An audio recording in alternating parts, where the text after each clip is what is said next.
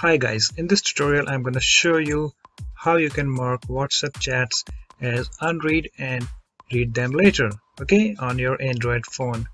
So guys, what you need to do, just open WhatsApp application on your phone and you have to come to this chats tab, okay, and here you can see all of your chats. So suppose I want to mark this chat as unread, so I just need to press and hold the chat, okay, and I get this pop-up, and here we have this option as mark as unread. Just tap on it. As you can see, we have this green circle over here.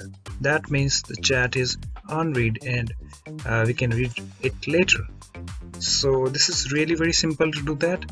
So hope this tutorial helps, and thanks for watching this video.